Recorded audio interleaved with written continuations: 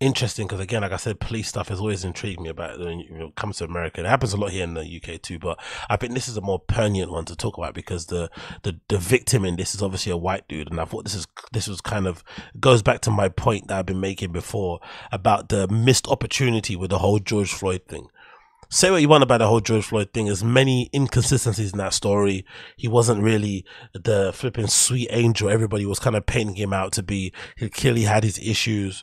Some people would say the force that was enacted on him to kind of get him to restrain was maybe adequate. If you watch the actual full video, you will see that he was tweaking from minute one, before he actually was taken out of the car and all that sort of malarkey. So it's not like a cut and dry situation. It's not as easy as they kind of paint it out to be, right?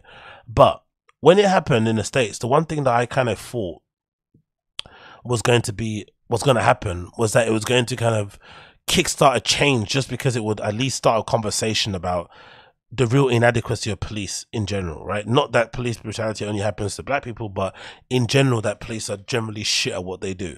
Maybe it's because of the fucking job, maybe it's because of how hard it is, maybe it's because of what else? Maybe because of how hard it is, maybe because of the job, maybe because of how much it pays, whatever. There's a reason, for some reason, around the world, there's so many videos of cops just being terrible at their jobs. And I thought that one instance of George Floyd would just get people to have an open debate about it and be able to speak about it clearly, because we all suffer from it. Every community, every race of people suffer at the hands of horrible police officers, because usually the consequences of police officers doing their job poorly are quite severe. But obviously that didn't happen. The fucking whole thing got weaponized, got politicized, and it got turned into an us v them thing. You know, it just got messy really quickly, and then the whole point of it was lost. BLM got involved, the riots, people looting, all this sort of nonsense. It just went crazy.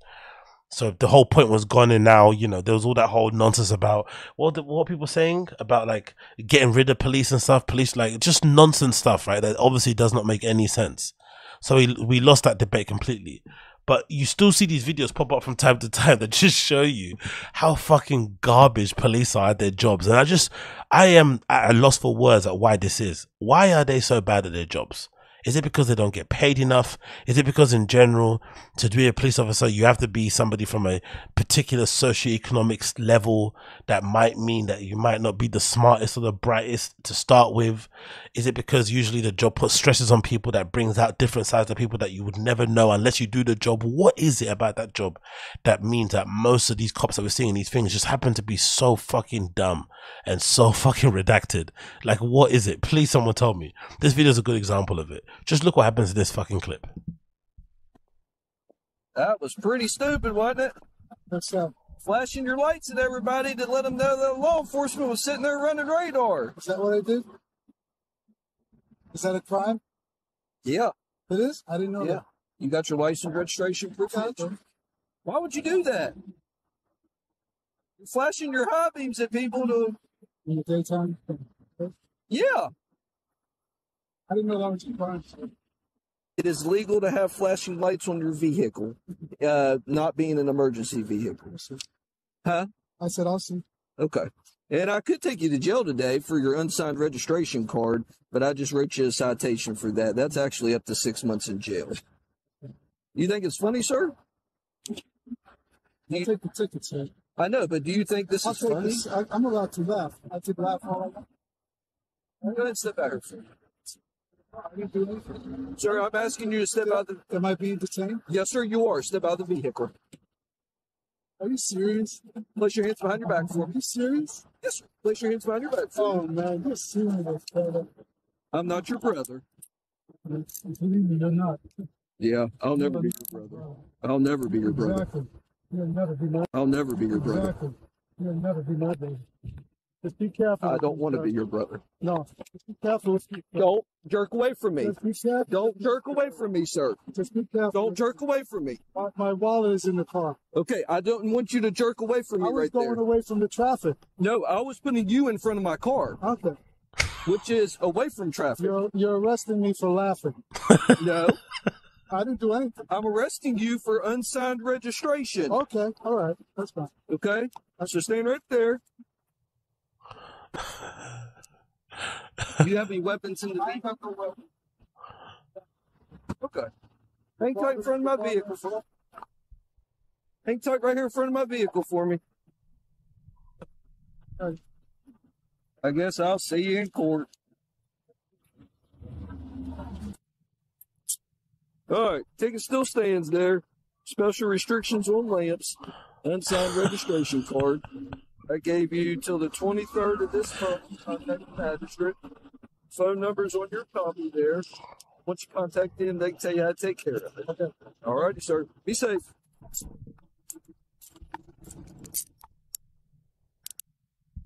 Imagine how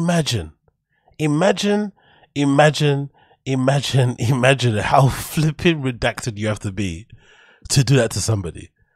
Okay, the guy was being a little bit of a cunt, maybe a little bit obstinate, maybe a little bit smarmy, all right, because he clearly knew his law and stuff and he knew his rights, blah blah blah blah. But like the guy said, you're allowed to laugh. Like, you don't live in fucking North Korea. You can have a little chuckle if you think that what the guy's talking about is absolute nonsense. You're allowed to laugh. You're allowed to flip and roll your eyes. You're allowed to do whatever you want. Do you know what I mean?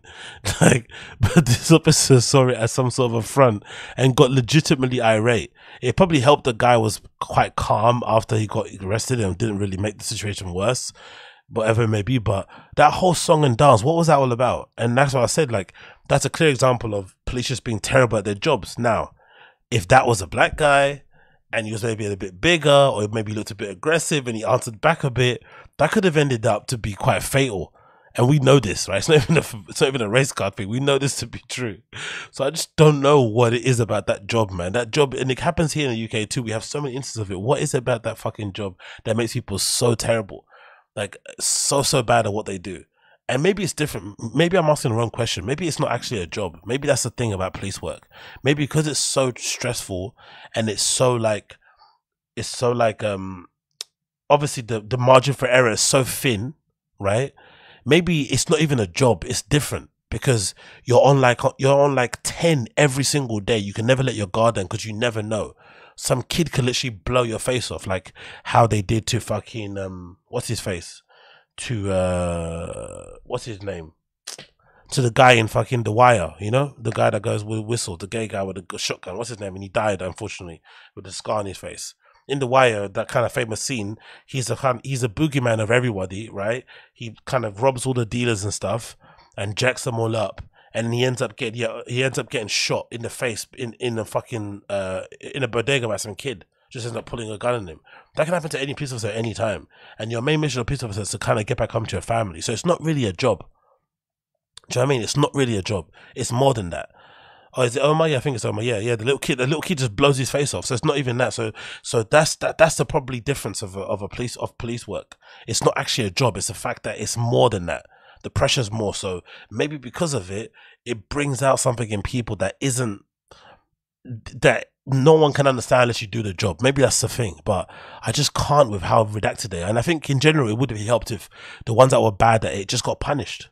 Just punish the ones that are terrible at it, so that everybody can see that the ones that are bad get let go and the ones that are good can stay. When they do all that thin blue line nonsense, it kind of makes it hard to kind of be on their side, innit? Because the thin blue line means you kind of just make excuses for people being awful at what they do, or sometimes bad intentioned. But you know, what do I know, man? I'm just some donut from across the pond talking out my absolute ass about things that don't concern me in the slightest.